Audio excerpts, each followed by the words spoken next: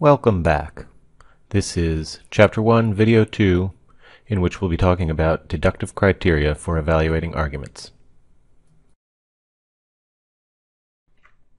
There are two basic types of criteria for evaluating arguments as successful or unsuccessful. These are deductive and inductive criteria. You may have heard these terms before. We'll see that they have some things in common, but will turn out to be importantly different. And after we speak about inductive criteria in the third video, towards the end of Chapter 1, we'll actually leave inductive criteria behind and focus entirely on deductive criteria and deductive properties of arguments and sentences. Now, there's an old-fashioned way of making this distinction between deductive and inductive criteria for arguments, and I'd like to just bring that out in the open and then talk briefly about why it's not how we are going to distinguish deductive criteria from inductive criteria. It used to be said that deductive arguments are ones that proceeded from general premises to specific conclusions, whereas inductive arguments were ones that proceeded from specific premises to general conclusions. But this just isn't right. You can have deductively successful arguments that proceed from general to specific, from specific premises to general conclusions, from general premises to general conclusions, or specific premises to specific conclusions. And you can have successful inductive arguments which proceed from specific to general conclusions, but also specific to specific conclusions and the other two combinations as well. So we are not going to distinguish deductive from inductive in terms of the kinds of premises or conclusions. Rather, we're going to make the distinction in terms of the kind and strength of the link between the premises and the conclusion. This is something that's best illustrated, and it may take a little bit of time to see exactly what the distinction is. Let's focus on some actual arguments. We'll call this example argument 1A. All whales are mammals, all mammals are air breathers, therefore all whales are air breathers. Now, one vague question we might ask, is this a good argument or a bad argument? Of course, that's not a very good question to ask. We're going to need to be more precise about how we're evaluating this argument. But you may have a sense just looking at it that it's a pretty good argument. What is it, though, that makes it good? You might notice that all the premises and the conclusion are true. So that could be one good thing about it. That might not be all we want to focus on here, though. Here's a slightly different argument. Call it 1B. All whales are fish, all fish are air breathers, therefore all whales are air breathers. This one's slightly different than the previous one. First of all, it has at least one premise that's false. The conclusion is still true, however. Is it a better or worse argument than the previous one? Well, you might notice that it has something in common with the previous one. It's essentially of the same form. We can display the form clearly, and we'll do that in just a minute after we get one more example. This is 1D. Don't worry, I haven't skipped 1C. We'll talk about 1C in a minute. All whales are reptiles. All reptiles are birds. Therefore, all whales are birds. Now, this one may seem a little bit confusing. All three of the claims, both premises and the conclusion, are false. But you might note that there's something good going on with this argument, something right about it. If we were to imagine that the premises were true, that in fact whales were reptiles, and that reptiles were all birds, then wouldn't it have to be the case that all whales are also birds? So in a sense, you might see that there's the same kind of connection between the premises and conclusion that occurred in the previous two arguments. All three of the arguments we are looking at are of the same form. All F are G, all G are H, and all F are H. One of the things that's nice here about the form is, since we don't actually know what we're talking about, what F's and G's and H's are, we don't actually have to worry about whether those claims are actually true or not. We can focus on the connection between the claims. Suppose all f's are g's, whatever that is, and all those g's are h's. Then mustn't it be the case that all f's are h's? So you can see we have exactly the right kind of connection between the two premises, such that if those two premises were true, the conclusion would have to be true as well. This is a property called deductive validity, and in a little bit we'll see our official rigorous definition of deductive validity. But before doing that, let's take another look at these examples. Here are all three of those arguments on the screen at once, on a grid. The two across the top have true conclusions. The one at the bottom right has a false conclusion. The two in the right-hand column have at least one false premise. And the one in the upper left has all the premises true.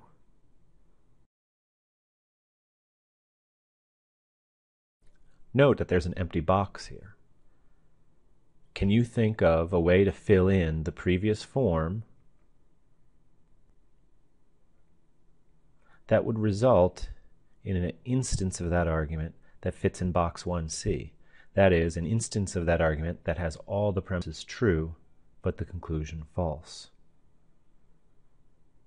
In fact, you can't find an instance of that form that makes all the premises true and the conclusion false. If you think you have, you probably didn't fill in the form of the argument properly. It's not possible for that form to have an argument instance with true premises and a false conclusion. Sure, we could have some false premises and get lucky and have a true conclusion, as in 1b. We can have some false premises and get a false conclusion, as in 1d. But the one thing we can't do is start with true premises and wind up at a false conclusion. Whenever we start with true premises with this argument form, we're going to be forced into box 1a with a true conclusion, whether we're talking about whales, mammals, and air breathers, or some other category terms. If the terms we choose make the premises true, the conclusion will also be true as well.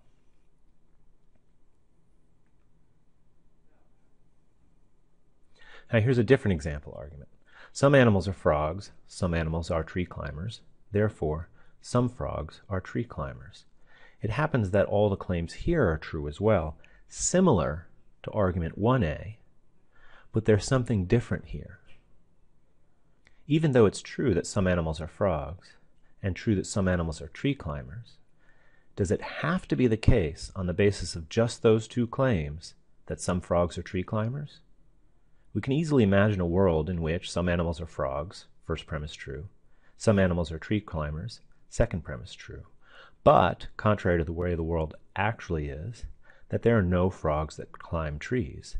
That is, we can easily imagine the premises being true and the conclusion false. So we can see here that there's not quite the proper connection as there was in the case of the previous three arguments. A few more examples might make this clear. Argument 2b, some fish are frogs, some fish are tree climbers, therefore some frogs are tree climbers, is the same form as the previous argument. It has false premises and a true conclusion.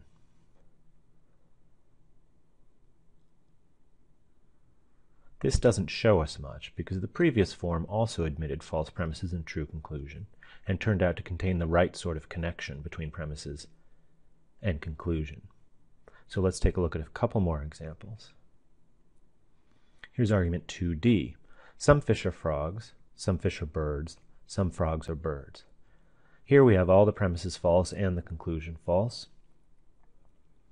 And again, this doesn't really help us very much because that's what would happen with the previous form as well.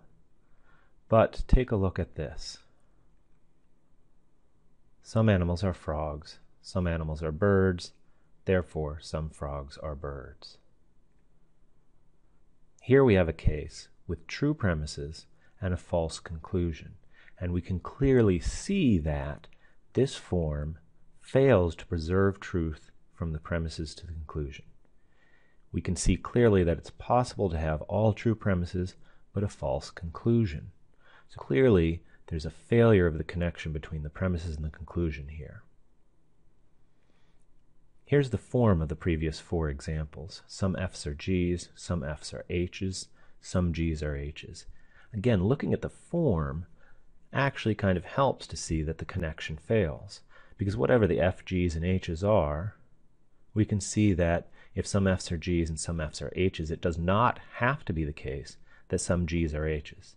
It can be, as with argument 2a, where there are tree-climbing frogs, although we were able to imagine that there weren't, and it becomes clear when we look at all 4 of these arguments together that, like with form 1, we can have true premises, true conclusion, at least one premise false, true conclusion, and at least one premise false and false conclusion. But what is different here is that we can have instances of form 2 which admit all true premises and a false conclusion. 2c, some animals are frogs, some animals are birds, some frogs are birds, clearly illustrates that there's a failure of connection between the premises and conclusion such that truth preservation is not guaranteed.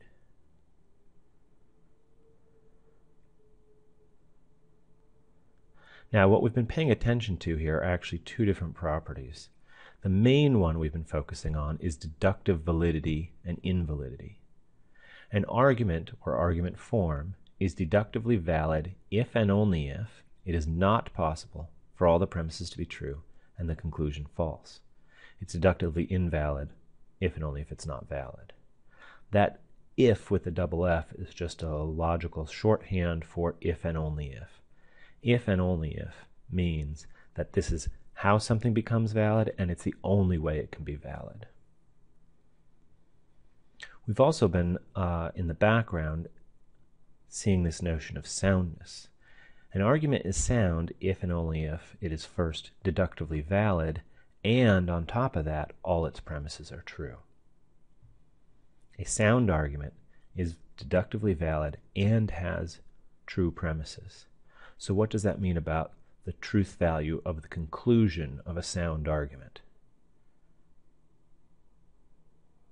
Well, a sound argument must have a true conclusion because its premises are true, and being valid, it's not possible for all the premises to be true and the conclusion false, so the conclusion of a sound argument must be true as well.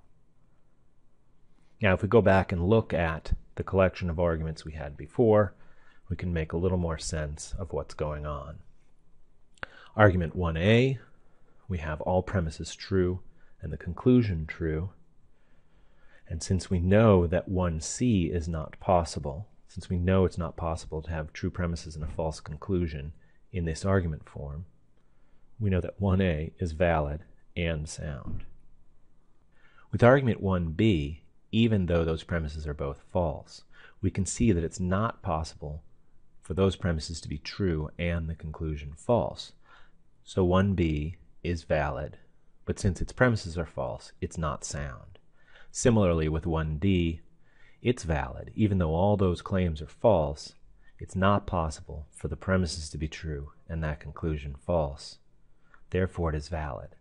But since the premises are in fact false, we have an unsound argument. Again, we have no instance of that form which would fit in box 1c. We can't produce an example which shows true premises and false conclusion. Well, here are the arguments of form 2 again. We could go through and point out that 2a, 2b, and 2d have the same distribution of truth values in their premises and conclusions as 1a, 1b, and 1d, but that doesn't make those arguments valid. In fact, they're invalid, because no matter what the truth value of their claims, there is not the proper connection there. And we can see that there's not the proper connection there by focusing on 2c. We have a counterexample, true premises and a false conclusion. Obviously, in that argument, it's possible to have true premises and a false conclusion. It's also possible in 2a, 2b, and 2d to have true premises and a false conclusion. In fact, the form 2 is invalid, and every instance of that form is invalid, even if it just happens to be the case that the premises are true and the conclusion is true as well. Form 1, of course, as you can see in contrast here, is valid. No matter what we put in there, and no matter what the truth values of the premises and conclusion, the one thing that will not happen with Form 1 is all true premises and a false conclusion. It's not possible for that to happen. Therefore, the form is valid, and any instance of that form is also deductively valid.